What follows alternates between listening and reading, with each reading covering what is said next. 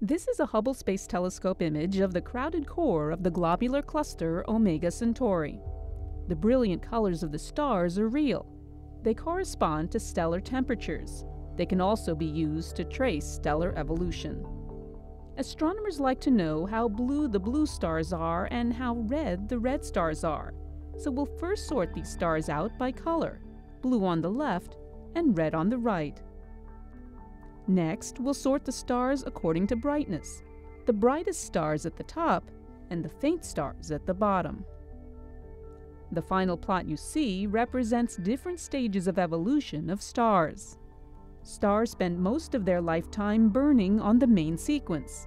When the fuel starts to run out, they expand to become red giants. They find a new source of fuel, helium, and burn blue hot, but even that runs out. They end up burning out as white dwarfs.